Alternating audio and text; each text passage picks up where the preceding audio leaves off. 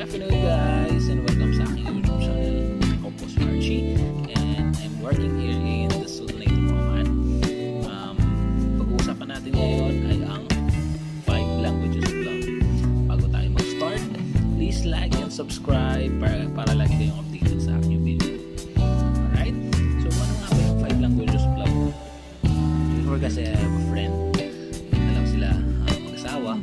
They are almost like 40 years old now.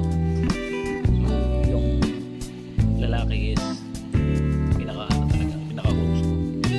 So, ang nangyari is 20 to 30 years old sila. Yung relationship nila shaky. Pero okay pa sila masaya. Naging shaky lang yung mga ganong edad na sila.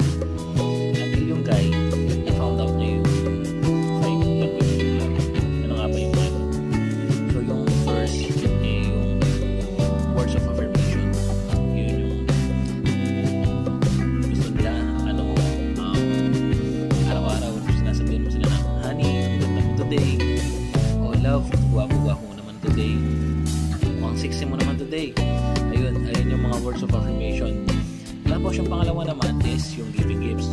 Yun yung nahilig ka sa mga regalo. So, binibigyan ka ng asawa mo or yung partner mo. Yun yung nagpapasaya sa'yo. Number 3 is yung quality time. Yung may mga iba na ayaw naman nila ng regalo or ayaw naman nila kahit ng bulaklak or something. Mas gusto nila yung may oras ka sa kanila. Na lahat ng oras mo nasa kanila rin. Number 4 naman is yung little acts of kindness. Ayun yung pagluluto mo sila. Ayun, ikaw magdadrive para sa kanila. Ayun, araw-araw mo silang ginagawan ng dessert or something yung partner mo. So, yun yung number 4. Number 5 naman is yung physical touch. Yun yung pagiging clingy na malambing. Ganon. Ayun yung kadalasang nahanap ng partner natin.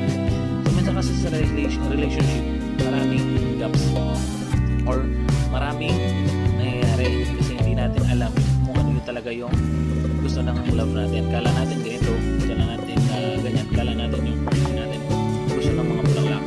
So may tendency kasi na yung babae binibigyan natin ng bulaklak pero they don't mind.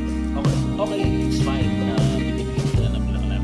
May konting kilig, but to the fact, dapat hulihin mo rin yung pinaka-clarity nila para mas mag-grow yung relationship nyo.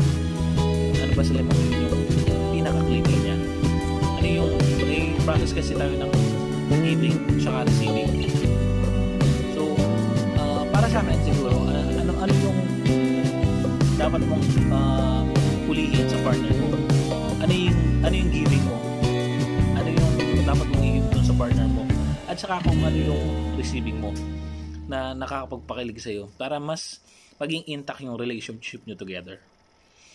So, ayun yung pinaka the best way para mas mag-grow pa yung relationship nyo or mas laging maging masaya for you to be able to be in love sa araw-araw.